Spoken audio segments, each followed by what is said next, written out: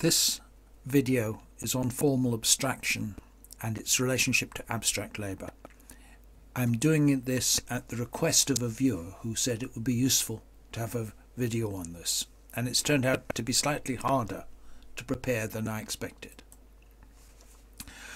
I'm going to be dealing with the origin of the idea of abstract labour, talk about what is abstraction, then I'll talk about metric spaces, and I'll talk about the properties of labour, not necessarily in that order though. Just as a warning, this talk involves relatively advanced theory, a bit of maths in it, so I'm just giving a wee warning at the beginning.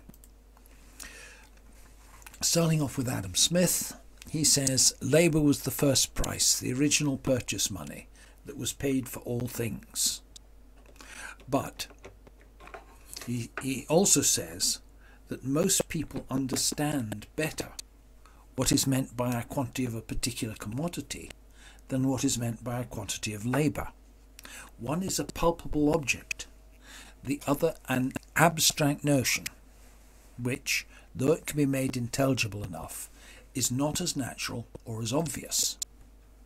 Now Marx says the equalization of the most different kinds of labour can only be the result of an abstraction from their inequalities, or of reducing them to their common denominator, viz. the expenditure of human labour power or human labour in the abstract. With regard to what forms the groundwork for the quantitative determination of value, namely the duration of that expenditure, or the quantity of labour, it's quite clear that there is a palpable difference between its quantity and quality. In all states of society, the labour time that it costs to produce the means of subsistence must necessarily be an object of interest to mankind, though not of equal interest in different stages of development. And lastly, from the moment when men in any way began to work for one another, their labour assumes a social form. Now, Smith is talking about quantity of labour being an abstract notion, and he distinguishes between the unqualified labour, by which he means labour in the abstract, and variety, what he calls varieties of labour, or sorts or kinds of work, by which he means particular trades or professions, farming, spinning, etc. Marx's terms are analogous, though not identical. He talks about labour in abstraction from its inequalities. He talks about it being measured in terms of quantity and duration. And he also, like Smith, talks about various kinds of labour, qualities of labour, or concrete sorts of labour. This sometimes gets elided when people talk about Marx. They only think he mentions the pair of words concrete versus abstract, whereas actually, like Smith, he uses a variety of terms to refer to different kinds or sorts of work. And it's no surprise that the same ideas are occurring in these two great economists, because Smith was closely studied by Marx and was very familiar with what Smith wrote. So what is abstraction, which both of them are calling upon here to discuss labour? The basic idea in abstraction is that you ignore differences between things to focus on what they have in common. So you can ignore the difference between the colours of the balls on the slope there and just focus on the fact that they're all balls. And in maths, we use abstraction a lot, same in programming. You'll have abstract operations of addition and multiplication, whether that's over numbers, matrices, polynomials, etc. And you can talk about sets in the abstract, as abstracting from whether they're sets of numbers, sets of names, etc., but focusing only on the common properties of sets like union, intersection, etc. Now let's take another field in biology. The abstract concept that's widely applied there is that of a species. And when you refer to a species, you're abstracting from the concrete differences between individuals of the species. In the cases of the species dog, you abstract from the difference between breeds of dogs. You treat them all under the abstract category dog. The question is this something real, or is it just a convention? Are these abstract categories that we deal with things just invented by humans, or do they exist in the real world? Well, the abstraction dog is a real abstraction, because all breeds of dog can mate and produce fertile offspring, whereas we know dogs can't produce fertile offspring by mating with sheep or cats or rabbits. On the other hand, if one talks about the name of a dog breed like Springer Spaniel, that's just a conventional abstraction. It's just convention whether we term a dog a Springer or a Cocker Spaniel, and they shade over into one another. I mean, when we say it's a convention that's partially established by organizations that set conventions, like the Kennel Club. But it's not a real abstraction, because as far as dogs are concerned, a Springer Spaniel and any other dog is just a dog, and they'll produce fertile offspring with any dog breed. So it's a purely human convention in that case. Now, what about abstraction and work? What about this notion of abstract category of work? In How the World Works, I use a very similar illustration to this to point out that in termite communes there's no abstract labour. There are other societies on this planet, not just human society, and among the insect societies typically there are multiple body forms. Among termites, for example, a soldier termite can't build nests, a worker termite can't defend a nest, and only alates can reproduce. So there's a division of labour, but it's a division of labour brought about by physical difference between the individuals of the species. In this sense, there isn't really abstract labour power in a termite commune. On the other hand, humans do have abstract potential. Why is that? It's because we're flexible. We know that most children with the right education can move into any profession. We're not saying every child can. There are some children with learning difficulties, obviously, but the great majority can be directed into different professions with the right education. And we know that people can shift between trades in our own lifetime. This abstraction is actually blocked in some societies. If you think of a traditional caste society, labour abstraction is almost totally blocked. People can't move between trades because children are forced to follow the trade of their parents, their caste. And in class society, abstraction is limited or partially blocked. For example, in the United States, it's very hard for the child of manual workers to train as a surgeon. Now, this has consequences. It has a consequence that the price of medical treatment is above its value in the USA. Medical treatment is very expensive because the labour of surgeons and other medical professionals is not abstract. It's partially a caste labour. And it's only under socialism that labour really becomes abstract. Only socialist societies allow the abstract potential of people to be fulfilled. You can realise this by contrasting a relatively poor country like Cuba, where the opportunities to train as a doctor are far greater than they are in the USA. And this has consequences for health in Cuba, that infant mortality figures are lower in Cuba than the USA, despite the US being a richer country. It's because class barriers to education and training were removed. But abstraction isn't just a matter of talking about labour, it's not just a matter of biology, it's used in other sciences. And I'm going to focus on the similarity between concepts of abstraction that were developed in physics and the concepts Marx uses. So I'm starting with a series of materialist thinkers. Lucretius, who formulated the materialist principle underlying conservation laws. Nihil ex nihilo fit, nothing comes from nothing.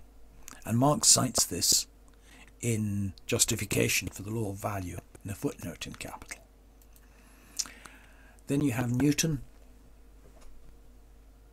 who extends it to conservation of momentum. No, momentum can't come from nothing. To each action there's an equal and opposite reaction. I could have put in Archimedes as well, but Archimedes also develops forms of conservation law.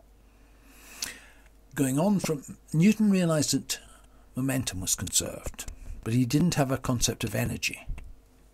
And the discovery of the concept of energy is due to Chatelet, who was the translator of Newton into French. And we'll see that in order to uncover the concept of energy, it required her to use very strong levels of abstraction, similar forms of abstraction to those that Marx uses in Capital, where he applies the conservation principle to commodity exchange and logically deduces that value is conserved in exchanges. And he does this using what is essentially the same logical process as was used in mechanics to deduce that energy existed. He deduces that value as abstract labour exists using the same form of argument that was used to prove the existence of energy. I'm going to do this by examples taken from ballistics.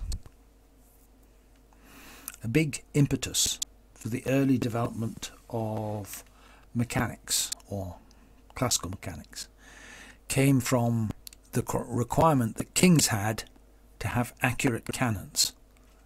To do that, they need to understand ballistic trajectories. Let's look at this. This is an old mortar, a type of short cannon that fired mainly upwards. To fire over castle walls was basically its purpose. And I'm taking that because it's easier to deal with upward trajectories. So let's suppose we have a mortar that fires a cannonball upwards at 98 meters per second. Obviously I've chosen that to be a nice round number. After 1 second, its velocity will have fallen to just over 88 meters a second. And if you average the speed it was travelling in the first second, you'll find that the average speed was 91 meters per second, and it therefore must have risen 93 meters in the first second. Next second, it slows down to 78 meters per second, an average speed of about 83 meters per second, and that means that after the second second, the cannonball is at a height of 176 meters. This goes on with the cannonball slowing down as it goes up, and it reaches a maximum height of 490 meters. It's easy to construct such tables, provided you knew the velocity that the cannonball left. In practice, the techniques that they had back in the 17th and 18th century to measure the velocity of cannonballs would be relatively primitive. Suppose, though, that you worked out how high it was going to go at a set of different velocities, 19 meters per second, 39 meters a second, 49, etc. You can get a table of how high it would go, and I've prepared the table. It doesn't tell you much, but if you look at it as a graph, you can see how the height varied with velocity. Velocity along the bottom, the height it gets to, shown here. And the interesting thing about it is that the height it gets rises very steeply the faster the cannonball's going. It rises non-linearly. You can see that it's non-linear by taking that previous graph and plotting it on a log-log scale. Now, once I've plotted it on a log-log scale, we get a straight line. 19 meters high, 39 meters, 49, 66, 98. These are the starting velocities and heights. 39 meters per second gets 78 meters high. 49 meters per second, 122. These ones I can't read, they've gone off the edge. But the important point is a straight line. If you look at the slope, it's a straight line of slope 2, which means that what's involved is a power law that the height varies as v squared. And this was the first clue as to what energy might be. We have something here that depends on the square of velocity. Now, you'll all have learned at school that kinetic energy is half mv squared, but I'm trying to reconstruct how this was realized. Now, if you plot the trajectory of a cannonball, it follows a parabola, and you can see parabolic path hitting its maximum height there, and the vertical climb slowing down to nothing after 10 seconds. That's not very informative. We have one slope downwards and a parabola going up. But let's look at it in a different way. Let's try squaring the velocity. Or rather, square it and halve it. And what we get is an exact replica of the climb in height, except mirror imaged. We get two curves that are mirror images of one another. If they're mirror images of one another, they sum to a constant.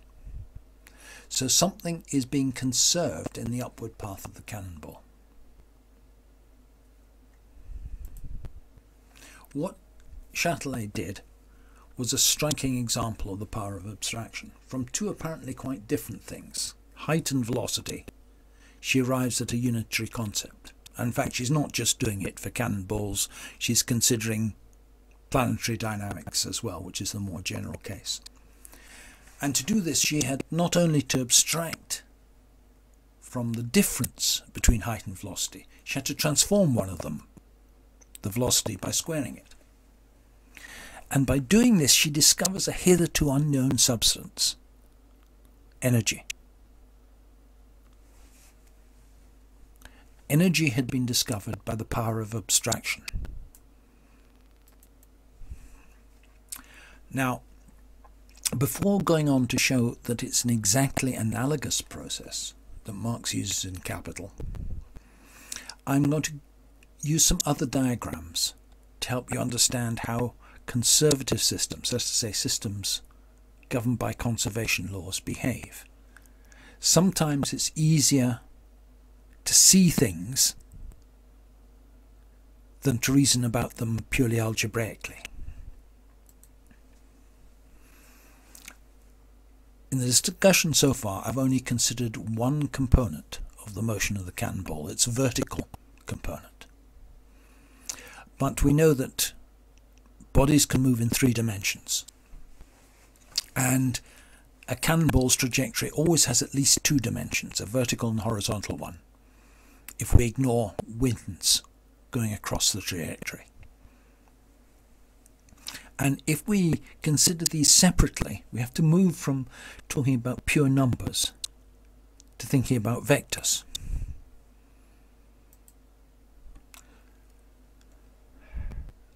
And be patient about this.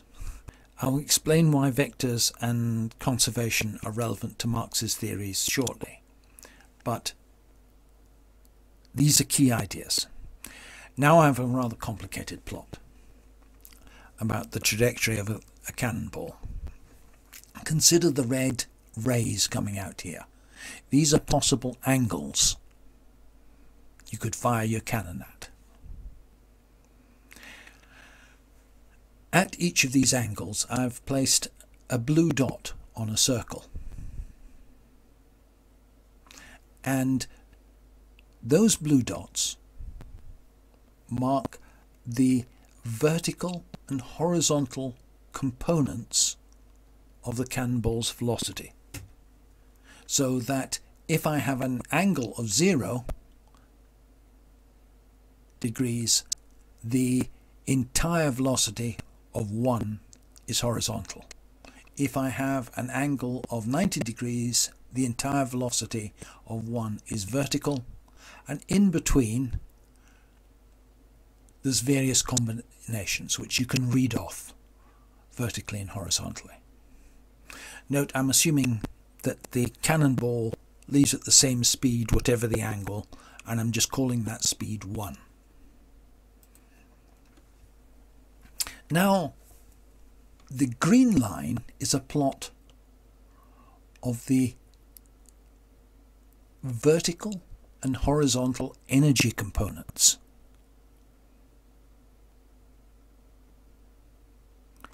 That's obtained by squaring the vertical and horizontal speeds, squaring and dividing by 2, etc. And the lines, the grey lines, show how a given combination of vertical and horizontal velocities is mapped onto a combination of vertical and horizontal energies. We know that the two must be independent of one another because Newton had already demonstrated that you can treat velocity components separately in dealing with the laws of motion. And we're left with this triangle here. The area bounded by the triangle here is the indicator of the fact we have a conservation law, because the hypotenuse of this triangle describes all points where the sum of the height and the horizontal distance sum up to the same amount. And if you're dealing with something that has a scalar conservation law, a two-dimensional system with a scalar conservation law, you can plot such a diagram. There are 2 dimensions to our possible abstract space, vertical and horizontal energy, but because energy is conserved, all possible permitted positions must occur along a single line. There's only 1 degree of freedom of the system. Now obviously I could have said I've got a cannon that can track as well as elevate, in which case the possible energy components of the cannonball would be in 3 dimensions. And instead of a line corresponding to the positions where the sum of energies added up to the same, there would be a plane. The energy components would have formed a plane in 3 dimensions. Now we get on to Marx. Let's look at the value equations Marx gives in Capital, where he says the expanded relative value form is, however, nothing but the sum of elementary relative expressions or equations of the first kind, such as 20 yards of linen equals 1 coat, 20 yards of linen equals 10 pounds of tea. Each of these implies the corresponding inverted equation, like 1 coat equals 20 yards of linen, 10 pounds of tea equals 20 yards of linen. So he's explicitly laying out the properties of value in terms of a series of equations. Now, why is he doing this? Well, what is he doing here? He's actually setting out something like the previous diagram, except here it's not velocity, it's not energies. I have a t-axis, a linen axis, and a coat axis. He's saying 20 yards of linen equals 1 coat. That defines a line there between them.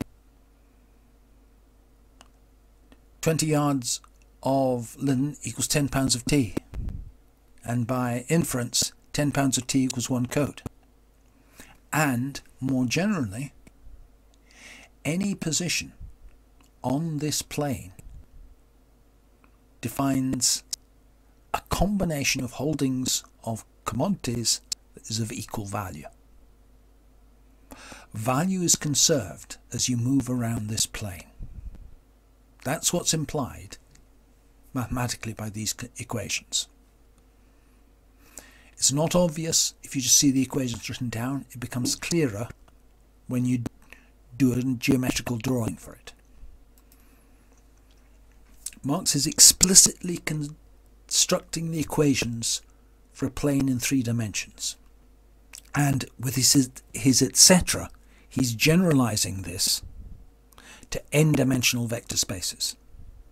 And this is exactly what you need if you're going to demonstrate the conservation of a hidden scalar property.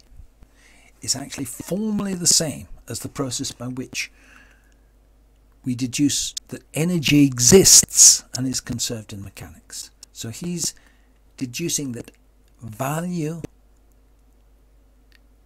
as distinct from exchange value, exists and is made apparent by the exchange relations, because it is value that is being conserved in the relationship.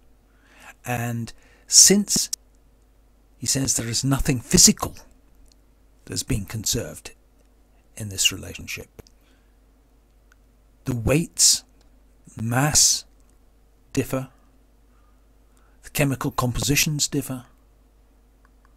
The only thing that can be this substance value is the labour that went into making them. So, du Chatelet had an abstract concept of energy, and she arrives at the concept of energy by abstraction from very different apparent physical things.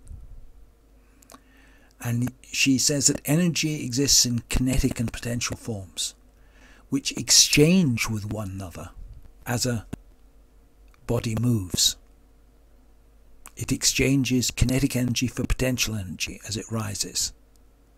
It exchanges potential energy for kinetic energy as it falls. Now, in Marx's case, he deduces the existence of abstract labour, which in places he calls abstract human energy. And this appears in the exchange values of commodities. And commodity exchange is actually enabled by the conservation of value. And the conservation of value enforces properties on commodities. It enforces the value form. So these two thinkers each develop conservation principles, and they develop them by a similar process of abstraction.